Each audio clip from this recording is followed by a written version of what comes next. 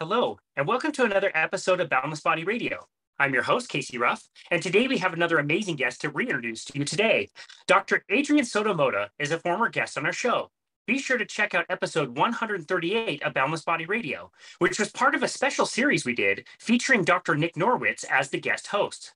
Dr. Adrian Soto-Mota is an MD, a Ph.D., and specialist in internal medicine and data science. He is a researcher at the Metabolic Disease Research Unit at the National Institute for Medical Sciences and Nutrition in Mexico.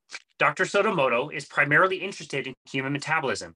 He is passionate about studying low carbohydrate and ketogenic diets and how they impact our metabolism. Dr. Soto-Mota earned his MD from the Universidad Nacional, Autónoma de Mexico, his Ph.D. at Oxford, and also his Ph.D. at Oxford. He has created many resources to help people successfully implement a low carbohydrate diet and provides that help for both English and Spanish-speaking individuals. He is the co-author of a 2022 study titled The Lipid Energy Model, Reimagining Lipoprotein Function in the Context of Carbohydrate-Restricted Diets, which was also co-authored by Dr. Nick Norwitz, who we already mentioned, and another former guest of ours, not Dr. Dave Feldman, among others. Dr. Adrian Soto-Mota, what an absolute honor it is to welcome you to Boundless Body Radio. Thank you so much for having me again. Thank you so much for the invitation and for the opportunity of share our work, our questions, our hypothesis, and to be with you and your listeners again. Well, so fantastic to host you again. I absolutely butchered the introduction. I apologize for that. No, not at all. If you're watching, you can see the YouTube. You can see all the things that I've crossed out that were originally in Spanish that I tried to write in English, and it made it like so not difficult. Not at all. No, not at all. It was very good. Super funny. Well, we're absolutely honored to host you back on the show, despite my terrible, Spanish, pretending to stumble around in Spanish. Before we deep dive into your story, you led our conversation last time with something that I found equal parts funny and equal parts really sad, and I really thought of it as kind of a representation of where we are in the world as far as fighting obesity. Can you tell us about the churro?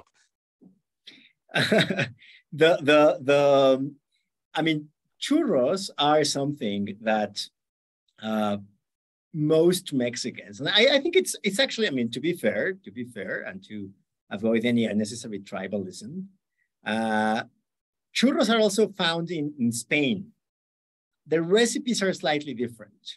Of course, being Mexican and being extremely proud of our wizardry-like skills in the kitchen, we think our recipe is better than the Spanish one. But churros are basically fried flour, of course, fried in vegetable oil, and of course, wheat flour, which after being deep fried are coated into plain sugar and are sipped into chocolate milk, hot chocolate milk. There are different recipes for chocolate milk. Ours has 2 extra portions of sugar. So it's basically fried flour coated in sugar and sipped in sugar, in a sugary drink. And this is the context. When I was an internal medicine resident, we had a professor from Washington U as a guest for the opening of our new metabolic research center, which is where I work now. So this unit was opened 5 years ago. And this professor from Washington U came to deliver a keynote lecture and to more or less talk about his work, but also where he thinks or where he thought the field should move in the next years. And of course, the best way Mexicans have to show appreciation and love and our understanding of being a good guest and the international stereotype of mi casa tu casa is when someone you are glad to host comes to your place, you try to provide for them to the best possible food. And this professor arrived on Thursday noon, and they took him out for lunch or for dinner. And after that, they took him for dessert, and they wanted to have churros. And after having this dessert, he delivered his lecture on Friday morning. And he started it by saying, forget about it, guys. You're basically doomed because there is no way you can fight against this perfect mixture of refined carbs with deeply fried in fried oil that at the same time is so cheap to produce. Part of what makes us the second most obese country in the world, and part of what makes us having the fattest kids in the world, is that we are particularly good mixing refined carbohydrates with rapidly oxidizable fats and for almost no money. Because actually part of the social welfare strategies of the government is to subsidize some foods and some ingredients. The problem some of us think is that the ones we're subsidizing are the wrong ones. We should be subsidizing eggs. We should be subsidizing meat, not flour and vegetable oil. But anyway, wow. Part of the context of the place well, and that's also something I need to disclose and something I share with my patients from time to time. As most Mexican kids, I was a fat one. I was an obese kid until I turned 14, 15 years old, and puberty and tennis made me lose the extra weight I had. And when I was halfway there, I thought, well, I already lost this weight, I'm gonna keep going. But my brain developed for 15 years in an obese environment. And of course, if I walk by a churros place, I start salivating as any Pavlovian dog. And my brain manages to bring back all the amazing memories and good feelings I have attached to feelings and to memories and to. So when that's something I actually use as part of the advice for the patients I counsel now when they have little kids.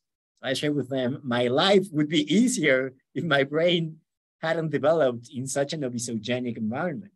I mean, wow. It was, fortunately now I am okay, but if that's the emotions you attach to your upbringing, it's hard or harder to make healthy food choices. Yeah, absolutely. No, that's such a great point. And I think all of us, if we've grown up around the same time, have similar stories. I mean, I think of foods like donuts around here that are deep fried, flour-based, covered in sugar. And, you can buy them at soda shops, or you can also buy, a giant bucket of soda for a few bucks, and it's got extra syrup pumped into it. And it's crazy. I lived in Brazil for 2 years, and down there, this was 20 years ago, but down there they had, they called them pastéis. And so pastel, yeah. And they would fill, same thing. They would fill something with, oftentimes it would be, jam or chocolate, and then they would dip it in chocolate, and it was absolutely delicious. And back then, there wasn't an obesity crisis in Brazil, I would say. Most people were pretty thin. I'm not sure what the state of it is now, but back then I remember that was perfectly acceptable for breakfast. Having cake for breakfast was not out of the norm. I was like, oh, this is great. I love this culture. Sure, for sure. I mean, a typical breakfast for, I don't know, most people living in Mexico City is something called torta de tamal or guajolota. And I'm going to describe this as objective as possible. Tamal is a Mexican word for gigantic ravioli. So you basically have flour pocket-size pastry filled sometimes with just sauce, but it's made with corn flour and fried. And after that, you put that in a sandwich. And they typically have that with a corn flour drink named atole. Wow. So you're basically having flour inside flour, sipped it with a flour drink. No wonder why diabetes doesn't stop rising, That's great. It's like Inception. It's like a dream within a dream within a dream. Exactly. It's crazy. It's multiple layers of refined carbohydrates. Wow. Well, before we go any further bashing Mexican cuisine, we have to establish what we established in our last conversation. Scientifically based, objectively speaking, Mexican cuisine is the best in the world. This has been settled by scientists. It's just debatable. a fact. I mean, it's just a fact. It's simply a cold, hard fact. That's right. Yeah, it's basically. That's it. Absolutely. Oh, that's amazing. Well, I would love to hear your story kind of growing up. You grew up in quite the intellectual household, and you decided to choose medicine, but definitely like a different kind of medicine. It's very interesting. So tell us a little about your experience and how you got into health.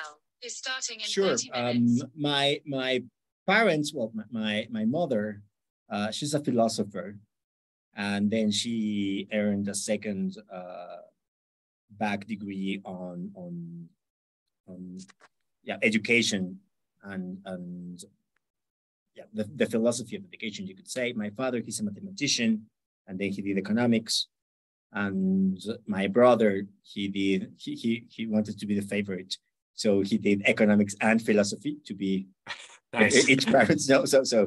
And I sometimes say that I was perhaps one of the few who disappointed their parents by entering into med school. Because when I said, okay, I got into med school, my father was like, oh, are you sure? Really? He was a little bit worried because he couldn't be as helpful as if I had gone into mathematics, which was actually my second choice. In UNAM, which is the university I studied in, is a public university. It's absolutely free, which is fantastic. And it's hard to get in, so to speak. I mean, there's lots of competition with the admission exams. So my plan was, if I didn't make it into med school there, which is like the prestigious university for medicine, my plan was to go for math. And I ended up doing a bit of both. I always enjoyed doing math, and when I learned statistics in high school, and also with the help of my father, I also kind of fell in love with the idea of analyzing data. And this was way before these terms of data science and machine learning. I mean, people say that data science or machine learning are just fancy new words for statistics. And in a way, it's true. But I always knew that I was going to pursue a research career and a clinical career. I do believe that clinicians who do research are amazing clinicians, are better clinicians, and researchers who also have clinical background or context also bring, I mean, they are able to bring those insights into their respective fields. So in the end, because I was not afraid to numbers and because I enjoyed this type of analysis, I ended up doing a bit of both. So my first line of research is human metabolism, but most or other collaborations I typically have involve data analysis. And that's why I have some weird papers. I have dermatology papers or gynecology papers or something that sometimes is not extremely outside, but fairly outside of my main field. And I do believe that my exposure to other clinical fields through these statistical collaborations informs better my benefits the way I do research on my main focus, which is human metabolism. So wow. I kind of did both. This university has like an excellence program, which also assigns research mentors to the students in this program. So I was involved in different labs during med school. And something weird about Mexico as well is that when you are doing your residency, you are asked to do a research thesis. So I was exposed to different contexts or backgrounds for biomedical research very early in my medical career. And then I pursued also a research career when I finished my residency. So in summary, I see the difference in research medicine or biomedicine and medical practice, but I see them as part of the same thing. I mean, of course, there are some different objectives or characteristics. For example, something I typically mention to my residents is that medicine or medical practice is not a science because it's not pursuing to expand our understanding about how things work.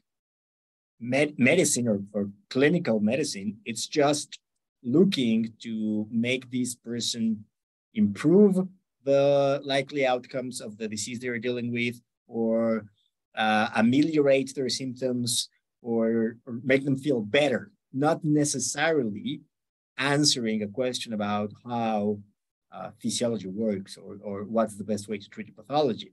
Biomedicine or research medicine cares about that. And sometimes these things are in conflict. Sometimes what you have as the evidence-based best advice is at odds with what your patient wants, for example. And this perhaps is a good cue to bring in the LMHR phenotype. As with the first paper, I mean, you can have rivers of ink spent to a particular drug, and there will be people who don't want to take it. And there will be people who don't feel well when they take this group of drugs. And sometimes you find out that a very relevant proportion of a group of, in any group of patients was left out or has been ignored. And you don't always have the opportunity of provide scientifically based advice. And that's why N equals 1 is where you end up lots and lots of the times. I mean, every patient is different. And sometimes, I remember I once had a patient who had, I mean, she was 95 years old when she asked me, how safe is this particular form of chemo for someone my age? And the answer was, we don't know.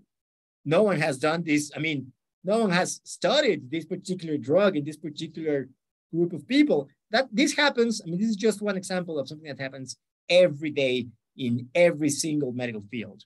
And clinical medicine and research medicine complement each other. They are not the same, but I am used to looking at them as part of the same thing. Wow. Well, it's just so rare to see somebody do both. It's so much to take on to be able to do both. I'm not sure if you're familiar with the work of Travis Christofferson. He wrote the book Curable. So he looked directly at these things. He looked at data collection and, numbers, statistics specifically. Talks a lot about the movie Moneyball and how, we use statistics to pick baseball players a lot better than we used to in the past. And how in the medical system, that is by and large absent. And these poor doctors are left alone to make decisions when they have, 6,000 drugs or 4,000 procedures. And he's uncovered things like one county with same demographic, 2 counties. One county had double the amount of stents put into hearts than this other county, and numbers like that across the board. And I tried to make the point, and he's made the point as well. It's like we're flying how many billions of people around in airplanes that never crash because we've got checklists and systems. Yet, in the medical field, we don't hardly have any of that. And it would be so nice to mesh more of the data with more of, the human side of being a doctor to make better decisions. Fortunately, it's changing. And actually, part of the checklist philosophy from the air travel industry has been brought to many different medical scenarios. I couldn't agree more. I mean, of course, I'm biased because that's part of how I make my life, but it's crucially important to understand the limits of the evidence we have, because to go back to, or to start addressing lipid metabolism, most of what we know or knew was studied in a very specific context, which is not necessarily informative of other physiological contexts that are perhaps equally safe or that are perhaps safer than other dietary patterns for different diseases. So in the end, we should look and we should value data, but we should be mindful of the limits it has, particularly after only a few decades of evidence-based medicine. I mean, it's quite easy to I don't know if you've seen this graphic of it's actually a meme of different data points, and they say, okay, just data, and then when you start connecting the dots, then perhaps you have information, or you have insight, or you have. One shouldn't confuse data with information, information with knowledge, knowledge with insight, and none of the former with wisdom. So they are related, but certainly different.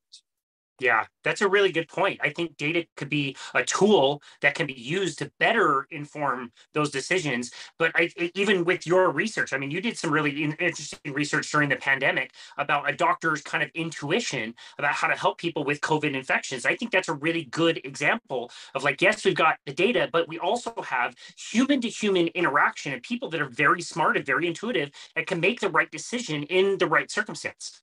I mean, it's something I also like saying. Nowadays, we are enthralled with the advancement of artificial intelligence. And yes, I mean, it's something to be amazed of. I mean, it's really a field that exploded.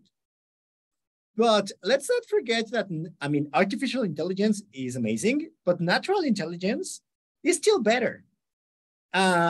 It's just the way it is. I mean, you could think every time someone pulls out deep learning neural network AI algorithm for predicting this, okay, that's fantastic.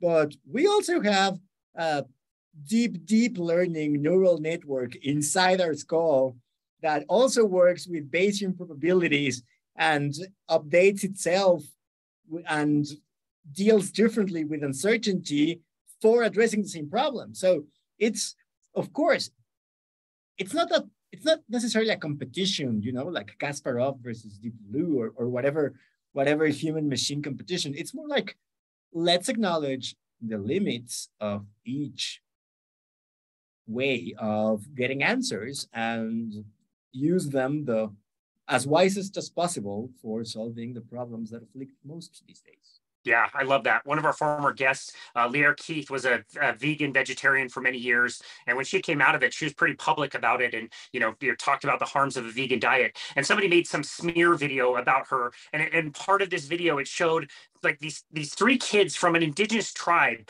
and made the point, like, these kids don't know anything about nutrition. They didn't get any formal nutrition education. It's like, shut your mouth. These kids know more about nutrition than any of us will ever learn in our entire lives. That's innate human wisdom. And you're right. It's nice to have both. Yeah, absolutely. I mean, they're not at odds, and it's simply, and the smart way to work with them is to, okay, of course, computers can calculate faster than we can and can deal with better accuracy, perhaps, but our intuition is better. So, yes, agreed. Well, I definitely want to talk about this study that you did, which I find absolutely fascinating.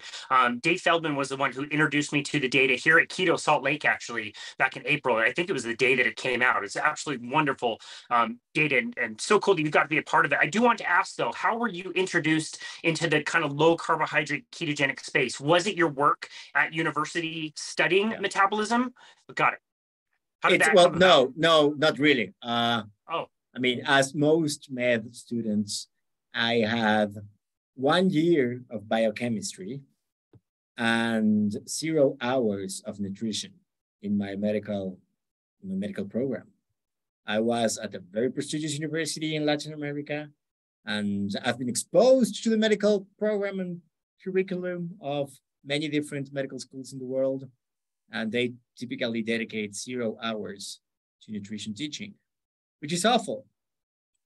Fortunately, that's starting to change, but it's still an optional course. Actually, for those few that have it, it's optional. And I mean, very nonsensical things in the way we are teaching medicine. Hopefully, we're working, that will change soon. But anyway, most of what I had was biochem and physiology during med school. When I was in my medical residency in internal medicine, I mean, I started reading a bit more about metabolism. Mostly, I was interested those years in cancer metabolism. And actually, what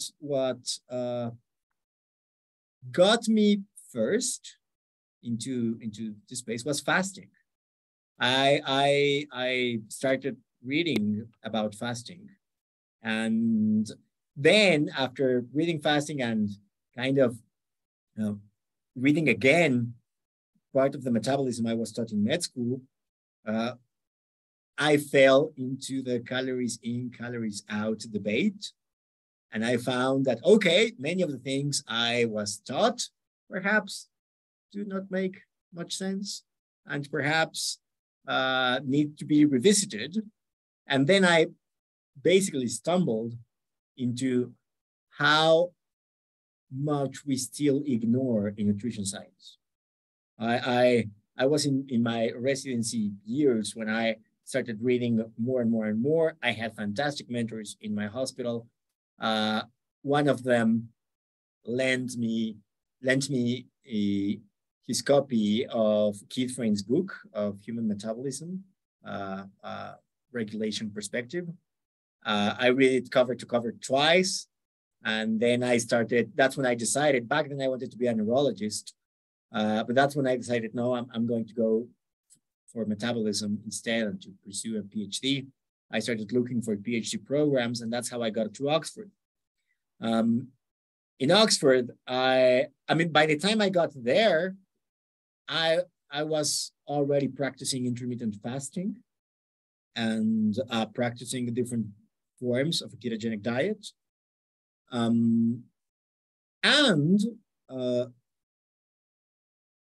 Of course, during my PhD, I was exposed to more literature about ketogenic metabolism and to more super knowledgeable people about it. During my PhD years, I met Nick. And during those years, well, each one of us was working in their respective projects. And the more and more I tried different dietary patterns, the more and more I gravitated towards a low carb or mostly low carb way of eating. In contrast with many in the keto space or the low carbohydrate space, I have been so privileged that to be honest, I have never had to deal with any serious health problem. I've never had, I mean, besides my childhood obesity, which was harmless, so to speak, I have never had to deal with anything autoimmune diseases, pre-diabetes or diabetes or hypertension or any of the things most people have been struggling with before they fall into the keto space. I got here reading, you know, I got here in the library, and that's been pretty much it. When I started when I became more interested in metabolism, as with everything I read, I approached it with a more with skepticism. I tend to I approach everything new with skepticism, and of course, many of the things I read, I tried them on myself, and okay, I mean, I want to see if this is true or not. And that's why actually, and it's also perhaps a good cue, the first time I heard about Dave Feldman was in the Peter Attias podcast. And he was explaining the meat, white bread things he used to do. And I remember that the day I heard that his LDL went down like 200 in 3 days or something, my first reaction was, this guy has to be lying. I mean, of course that's not possible, you know, like there's no way. I was taught something entirely different. And of course, you can be sure that I prescribed lots of statins when I was a medical resident. And I've been a nerdy student all of my life, and I devoured everything I had to read and applied it the way I was taught to do. And I kept questioning some of the things, but med school is so crammed that doesn't leave much room for questioning what you were learning as you go. And when I had a little bit more room for breathing, I started questioning the things I was doing. When I heard Dave could do this with his LDL, and I had access to labs, I said, I'm going to try it on myself. I am fairly lean. I already, back then, I went keto intermittently. So I started measuring my LDL. Okay, I think it was 108. I started a ketogenic diet. In a week, it was 195 or something like that. I reintroduced some carbs, and it was 120. And in that way, and that's something, I really hope that in the end, in a few years, any decent university should grant an honorary Ph.D. to Dave Feldman, because 100%. He's such an acute observer. I mean, he's a true scientist in every sense of the word. Yeah, he's an observer, and he has a very acute eye to this is not normal, and he's disciplined. He is methodic. He would be any PhD. He would be the dream PhD student in any lab. Totally agree. How organized is his data collection, and I hope any decent university should grant an honorary PhD to Dave eventually. 100%. I think that should happen. And I think that sadly, when medical doctors who spent more than a decade training hear that an engineer has some different ideas about how lipid metabolism works, they say like, oh, come on. I mean, who is this guy? You know, like the human narcissistic, because, I mean, let's be honest, clinicians are stereotypically narcissistic.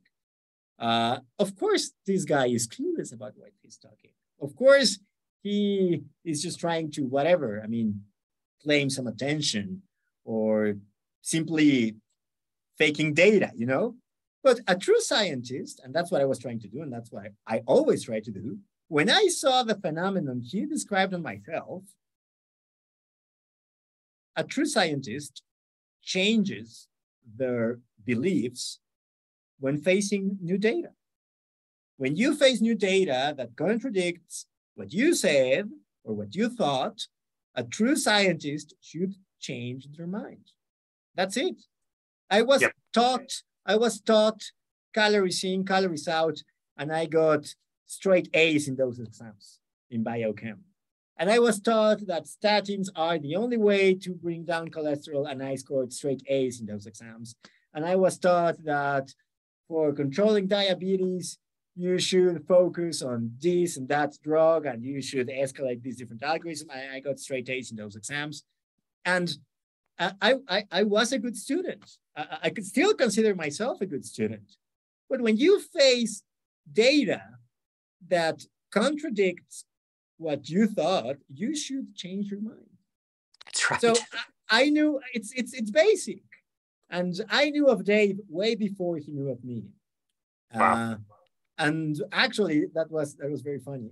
I remember it was a Saturday night, and I received this text from Nick, and he said, could you help us with some ANOVA testing?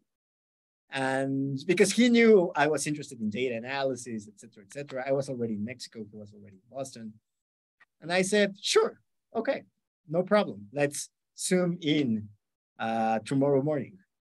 And the context for this particular, for how this is a good anecdote, when I was looking for different PhD programs, I applied to Harvard and Oxford.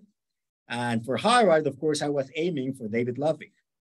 And I wrote to David and I asked him, do you have space for another student? Because in Harvard's PhD program, you cannot choose your mentor right at the beginning. You need to spend different times in different labs and then you choose.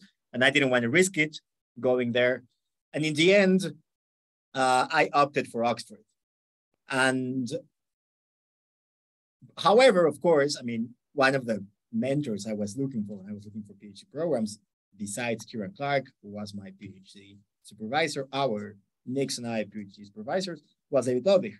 So Nick says me, yeah, sure, let's zoom in tomorrow morning, Sunday morning. Of course, I was wearing my pajamas. And the first person I see in Zoom is David Ludwig. So I almost spit my coffee. And that's when Nick told me, okay, we have this amazing data. Dave managed to pull together over a little bit more than 2 years. And we believe it's perhaps enough to show or to document what he has been observing and what he has been talking about for the next 2 years. Do you want to join in to analyze data? And of course, that's like Christmas for me. So I said, yes, of course.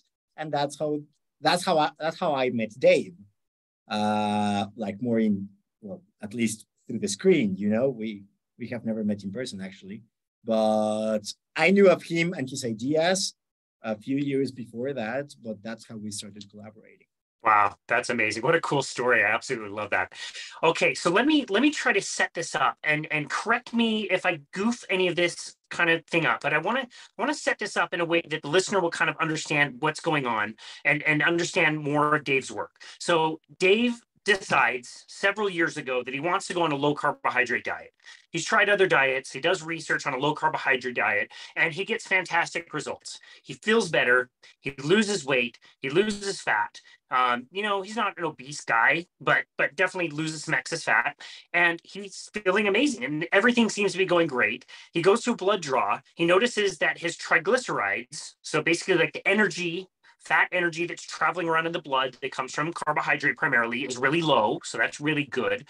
The HDL number that he gets back, which every doctor says this is the quote unquote good cholesterol, is actually really high. So that's really good. But then he notices that his LDL cholesterol, or what every doctor pretty much will tell you is your quote unquote bad cholesterol, is now really high. Very high, the way that you described your own. In a week on low carbohydrate, your LDL cholesterol goes from 100 to nearly double that. It's a big jump. And so it's like, okay, I'm feeling amazing. I lost weight. Everything else seems to be going good. But now I'm scared to death because the bad cholesterol that's going to give me a heart attack is now really, really high. Do I have that kind of situation? Yeah, absolutely. That's the scenario. That's an accurate description of that particular scenario. And then he notices that when he reintroduces some carbs, LDL goes down massively. And I really cannot state the magnitude of these LDL drops. There is no drug that achieves this magnitude of LDL reduction in that time. Yeah, you're right. Like maybe a slight reduction, you know, by taking whatever statin drug for a long time or whatever. But yeah, you're right. There's nothing that can cause literally like hundreds. I've seen the number drop by hundreds of points in a very short amount of time. And so what does this kind of summarizing, what does this lead Dave to believe and explore about how the body uses cholesterol? This is why I mean that he's a fantastic scientist and a fantastic, perhaps non-formally trained scientist. I mean, of course, he's an engineer, so of course he's familiar with organized thinking. You know, he's a clever guy. So he acknowledges that he observed something that most people didn't expect, and that is not explained by the current model of how things work. So his true scientist way of thinking is, okay, unexplained observation.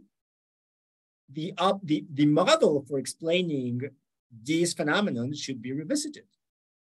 Then perhaps the model most people use or have needs to be refined.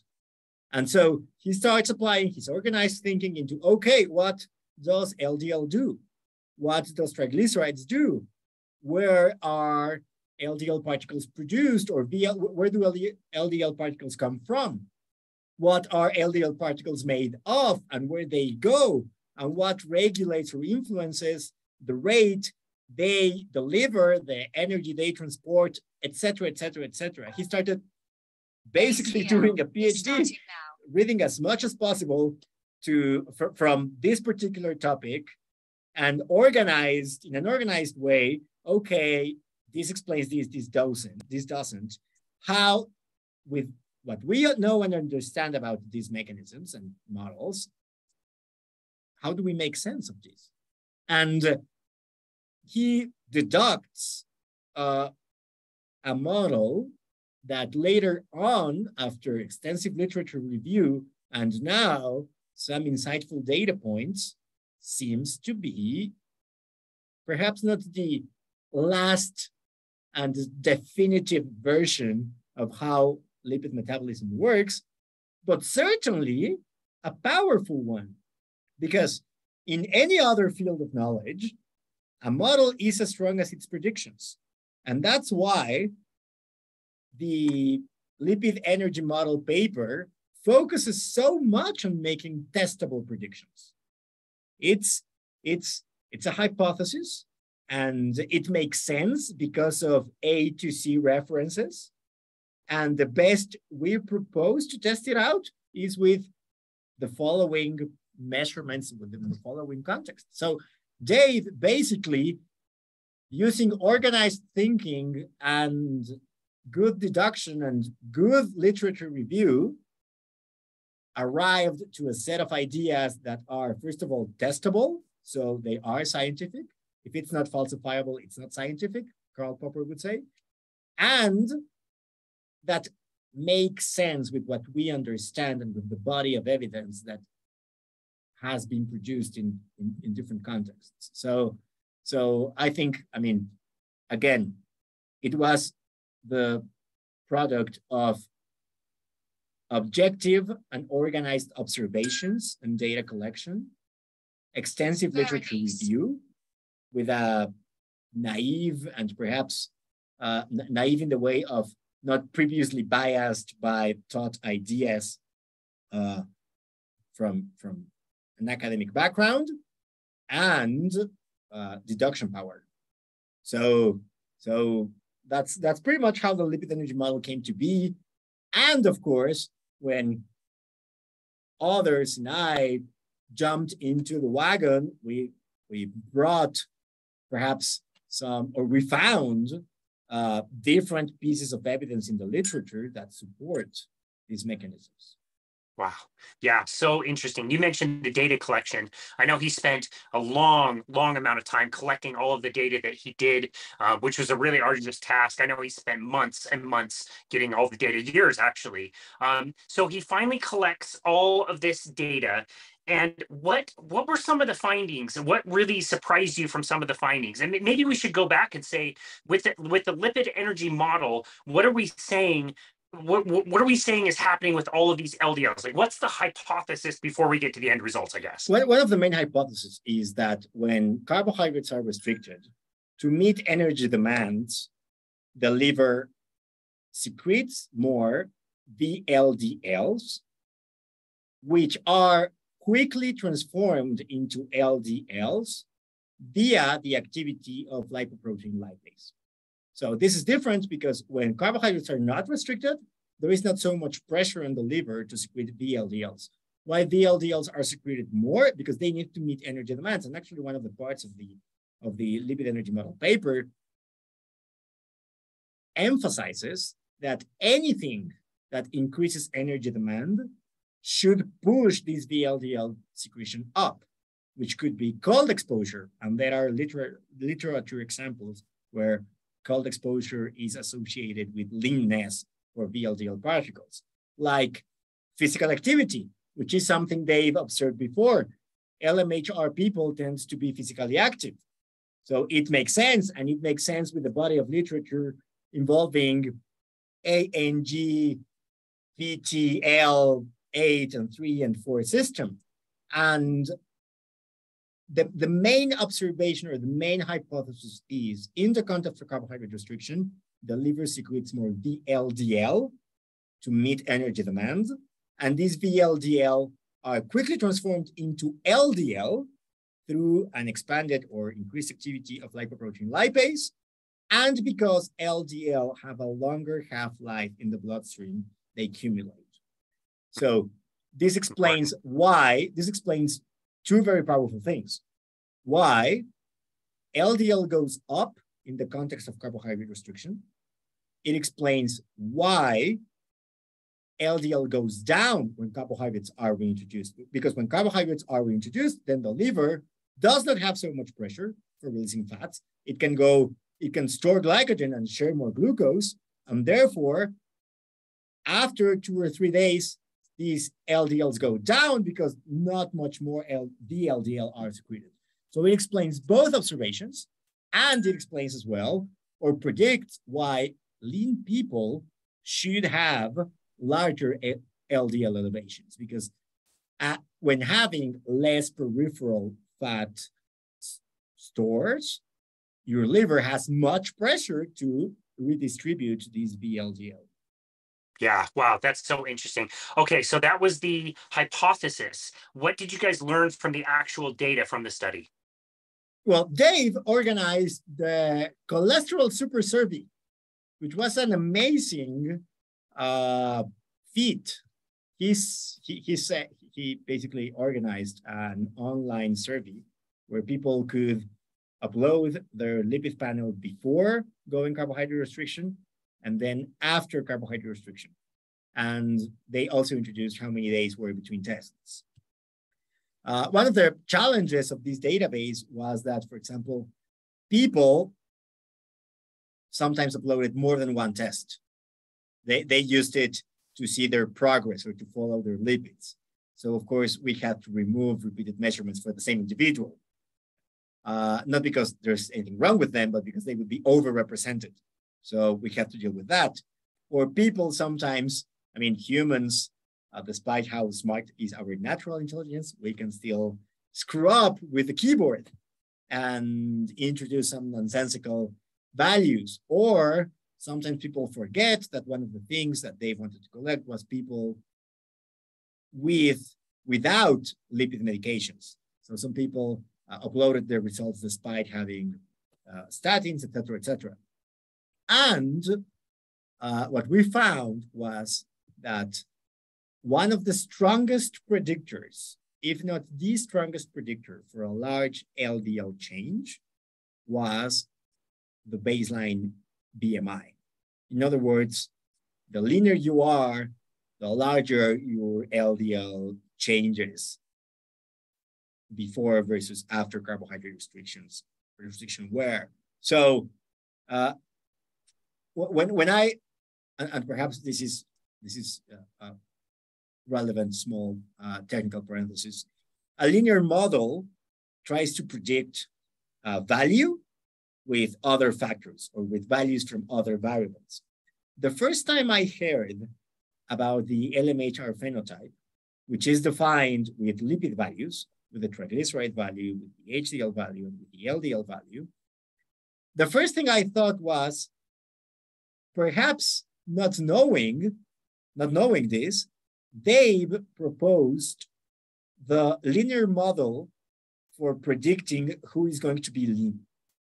Because the LMHR, I mean, despite the name has lean in the name of the phenotype, lean mass hyperresponders, they are not defined by being lean.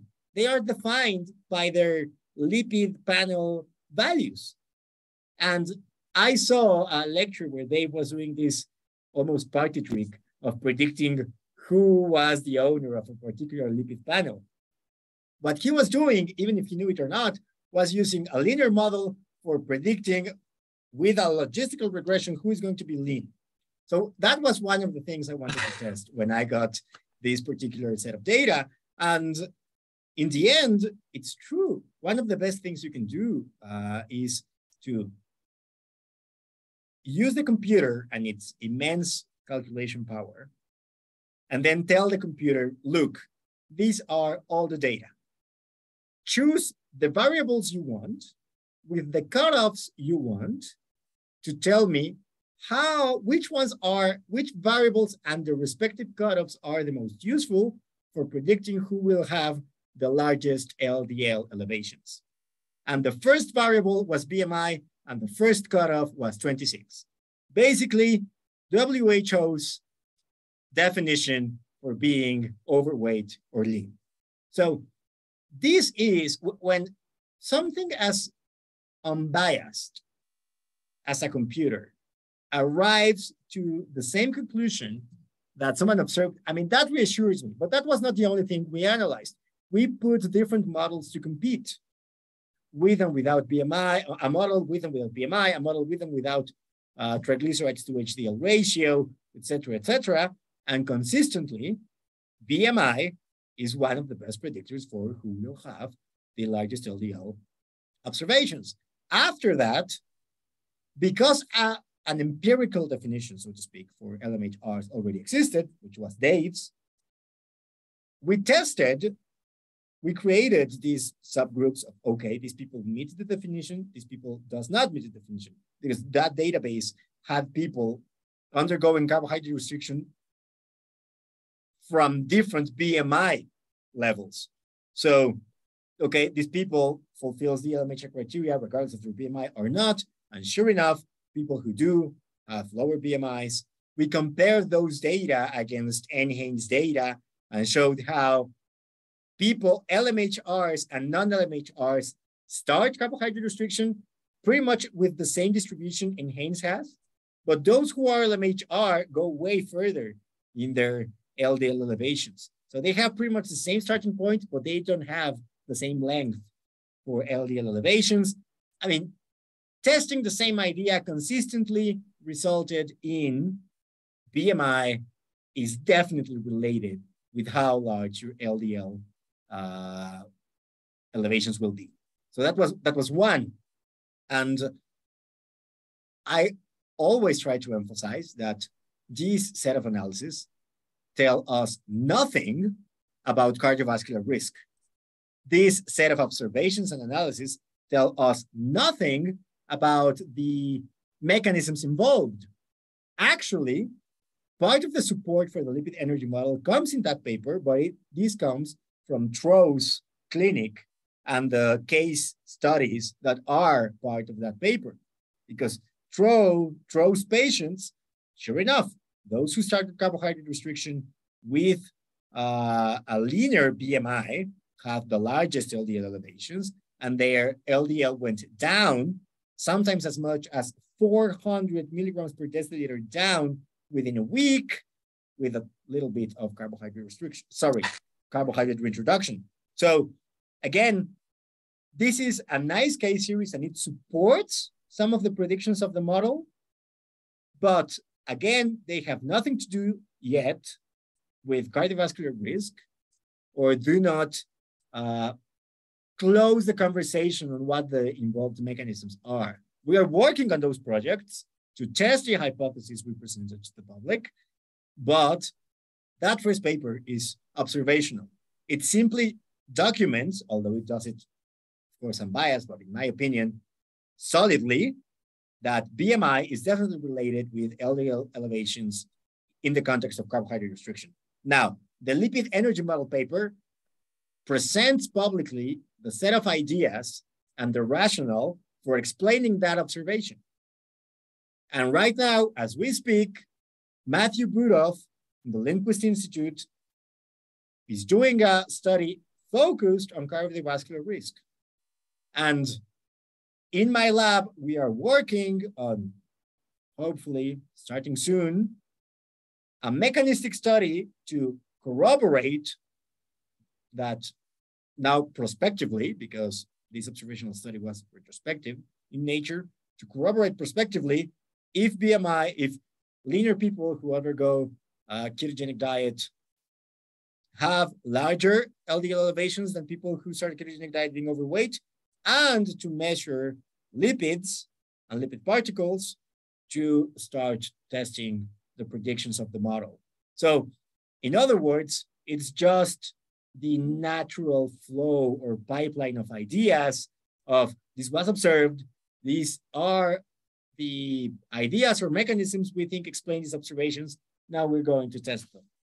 Wow, it's so impressive. It's so cool to hear that. I think anybody who's been in the low carbohydrate space for long enough starts to get really good at tearing apart epidemiological or observational studies. And we hear them all the time. Red meat causes cancer.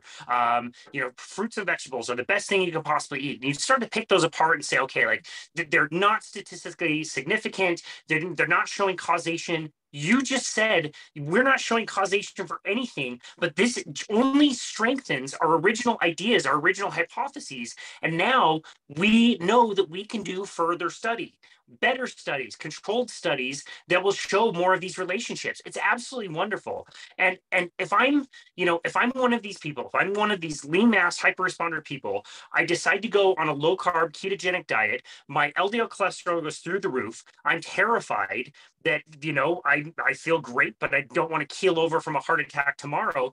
From this information, I can now make some decisions. And I can say, okay, I don't believe that an elevation in LDL cholesterol, even if it's very, very high, is going to lead to heart disease. So I'm going to continue eating a very low carbohydrate diet. I'm going to stay the course. I'm going to bet on that. Or I could also say, well, that hasn't been proven just yet. If I might, decide to play it a little bit safe, maybe let me introduce 50 grams, 100 grams of carbohydrate every day. Either one is a perfectly viable option. Absolutely. I mean, and sometimes people think that we are pathologically averse of statins. Don't get me wrong. I mean, I prescribed statins yesterday, and I will prescribe statins tomorrow. And I will recommend statins to anyone who has had a heart attack or a stroke. Because, right. The evidence is strong. People who are recovering from myocardial infarction or cerebral infarction definitely benefit from having statins. I have no problem with that. But there will always be people who refuse to take statins or who feel awfully with statins. And at the same time, what if we can simply recommend, hey, perhaps you should have low in glycemic load carbohydrate meal every week.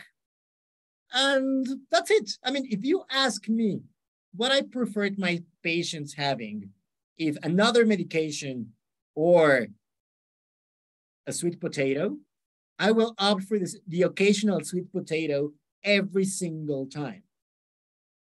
No side effects. Multiple reasons, side effects, price. It's an opportunity for the other day, I was with one of my patients was saying that she has a 4-year-old kid, and this kid is this kid basically negotiates as any 4-year-old kid, which is none at all. And every Friday, the kid wants pizza. So she feels obliged to stop the kid from going mad, buys pizza. And she honestly and worried asks, what do I do? I mean, I will lose my mind if my 4-year-old is a tyrant. Of course, you should always say, well, you are the adult. You are the one with the credit card and the mobile phone. The kid should adapt to you. But I also see this as an opportunity moment for, okay, what if you then produce a family educational moment for your kid we are going to get cauliflower pizza base, and we're going to cook it ourselves. And you make of that a teaching moment, and you are not saying no to pizza. You are not saying, you are using that moment to take control of what goes into your mouth, to take control of what your kid is eating. And you're also using that to make your kid's life easier 20 years from now. So you can do that as well. I have absolutely no problem with medications. I use them all the time. I've seen tons of different medications save lives. that does not negate the fact that having a sweet potato can be also a teaching moment or an opportunity to ask a neighbor for, do you have any nice sweet potato recipe you can share with me? It's a bonding moment. And you won't get that with a statin or with any other drug. So in the end, food is better. Yeah, absolutely. And just the way we opened up this conversation, you said food. It's not nutrition. We don't eat grams of protein and grams of fat and grams of carbohydrate. We have food and beautiful culture. And the message behind what you said, your house is my house. Like that's amazing. And that's part of who we are as humans. And food is such a big part of that. And you're right. What an amazing life lesson to teach somebody like, yes, let's eat the way we want to eat in this particular culture. Let's make some changes. Let's use it as a bonding moment, as a teaching moment for family, for friends, all those things. All of that can be done. And I just think that's so beautiful. I think it's very well expressed. And in the end, it's not, I also think that most debates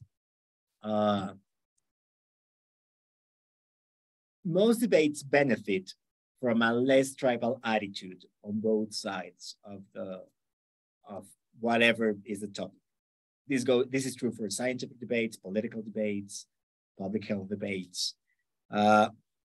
It's really not a matter of, I need to be always right, you need to be always wrong.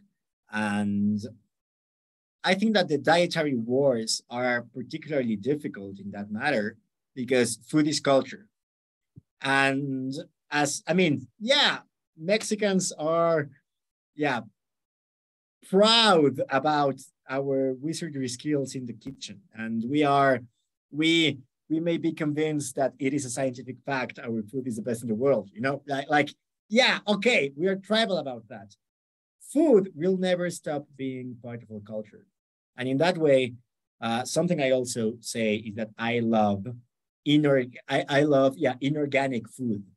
But what I mean by that is organic in the chemical sense of the word.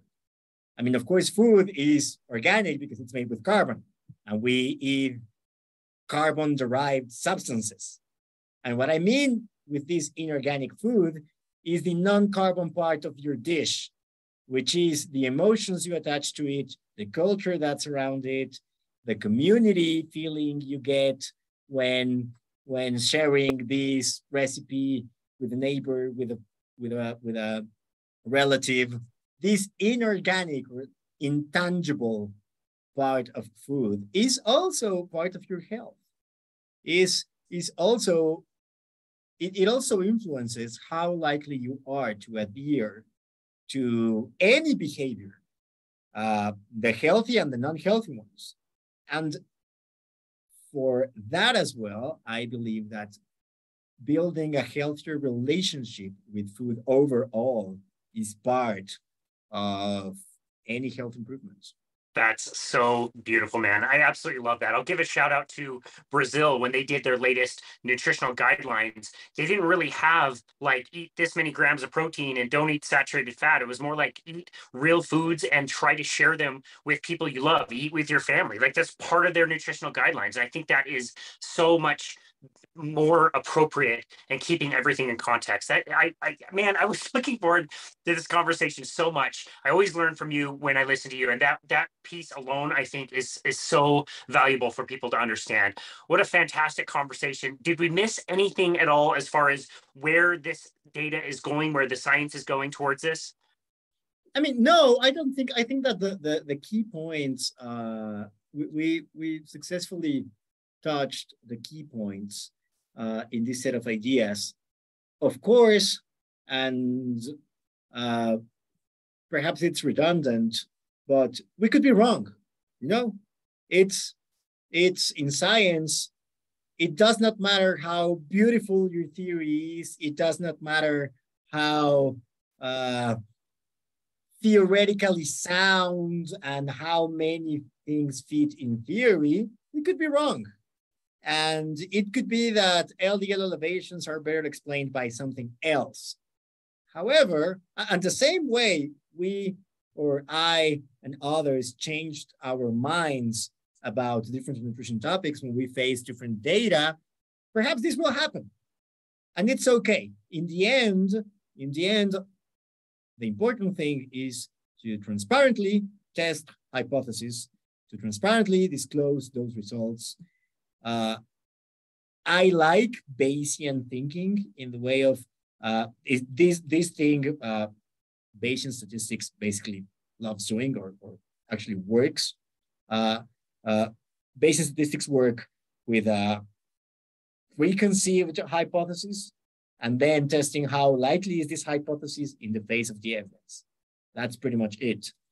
I think that's science, and I support or I hold these hypotheses because with the current knowledge I have are the best explanation for the observations I have. I hope in the next years, we will find confirmation for some of those ideas. And surely enough, we will find some of those ideas that need to be refined or revisited. And the key points are already there. Dave and others observed LDL changes that were not easily explained with the available metabolic models at the time, produced this set of ideas that yield these predictions that we are now, we indirectly been testing. I mean, as a perhaps teaser trailer, there are different pieces of evidence that will be published soon that are indirect evidence for these predictions. We are working on the direct testing for these ideas, and we will see what the results tell us, what new hypotheses emerge, and in the end, that's the way science works. That's amazing. That's the way science works. What a great way to end this conversation. I think all of us could do a much better job of not falling in love with our own ideas and being open and willing to move science forward by being wrong, by learning new things and taking that with us. This has been such an awesome conversation. I love your work, dude. You're doing such amazing work, both in clinic and with the research that's just so unique. You never see that. It's very rare that you see that. So I just really appreciate you and your work. Where would you like people to go to find you and connect with you and your work? Sure. I'm mostly available by email. Adrian.soto@tec.mx, tech.mx, which is my university here in Mexico. And that's the way most people can contact me. I am also fairly active in Twitter at Adrian Soto-Mota. But yeah, I mostly respond by email. I use Twitter more for reading than for writing. And yeah, that's it. Thank you for having me, for the invitation. Hopefully in a few months later, we can talk again about emerging results and the new questions that emerge on the road. Absolutely. Brother, you have an invitation to come on our show anytime. This was a fantastic conversation. I'm so happy to see that, things that we have observed in the low carbohydrate community are now being more closely looked at and more likely that they will be proven in the future. I think that brings a lot of hope for those of us who have chosen this way of life and feel better and want to continue to do this. So Dr. Adrian Soto-Mota, thank you so very much for all of your work, and thank you for taking the time to be on our show today. It was an absolute honor. Thank you, and thank you to your listeners. Absolutely. And this has been another episode of Boundless Body Radio.